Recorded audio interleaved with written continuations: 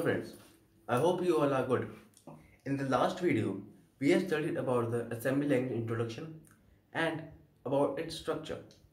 In today's video, we will be studying about how an assembly language program is created and how this program is run in the 1851 program. So let's get this topic started by a simple question, that is how this program is created. Means what are the steps to create this program and how we can use this program to run in an 8051 microcontroller.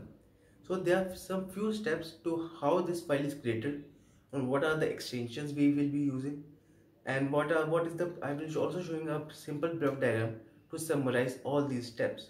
So let's move on to step number 1.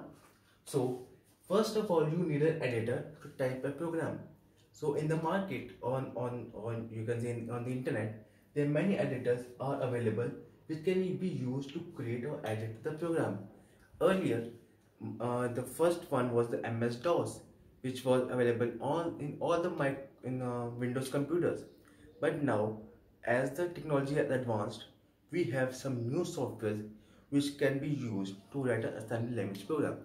They are Keel, VS Code, Notebook. These are some excellent editors which are used to create an assembly language program. So the editor must be able to create an ASCII file. As you know what the full form of ASCII file, I will not telling you here. So the file usually follows a DOS convention, means the extension which used for a file. So like for image, it's .pnj or .jpg. Similarly, for source file, we have an extension ASM or SRC. These are the two extensions which is used to name the file. So this was the first step of the creating an assembly language program. Here only I have told you that we only need an editor that can be used to write an assembly language program, and what is the extension of that file would be. So now we will moving on to the step number 2. Now for step number 2, the source file with an extension ASM, which contains the program code, is fed to the assembler. Now what the assembler does? The assembler converts the instructions of the program code into the machine code. Means, as we all know, the 8051 microcontroller understands only binary language. Means it understands only in the form of zeros and ones. So for that we need an assembler which converts these codes into machine language. So this assembler then produces an object file and a list file with an extension OBJ and LST. These are the two extensions for these two files. Moving on to step number 3. Now moving on to the step number 3. Now the assemblers require a third step called linking. Now what this linking does, it takes one or more object files and produces an absolute object file with ABS extension. Now this absolute object file is fed to an 8051 container kit for monitoring the output. Means, as you have seen in your college laboratories, we have a kit on which a microcontroller is placed, some LCDs, some LEDs and a keypad, from which we write a code using for steps, and we get a desired output. So this object file contains all that. Now this absolute object file is fed to an OH converter, which converts the object file to hex file, and this hex file is then burned into the ROM of the microcontroller.